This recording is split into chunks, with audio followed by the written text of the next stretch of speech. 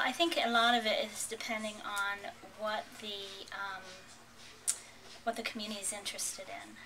If they are specifically interested in developing local on-site generation, then a lot of that depends on what the resources are locally. If they have a good wind resource, you might be able to do a small wind farm. If they have a small river that you could harness for hydropower, might be something to put a small hydropower project in. If they have a landfill that's not currently being utilized for landfill gas, or if it is and it might be able to be expanded, that's an opportunity. Solar is an opportunity that you can pretty much put anywhere as long as you have the acreage.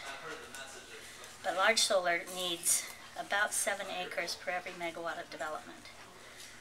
So a lot of folks think about solar on rooftops, which as long as the roof is stable and constructed to support that weight, that works.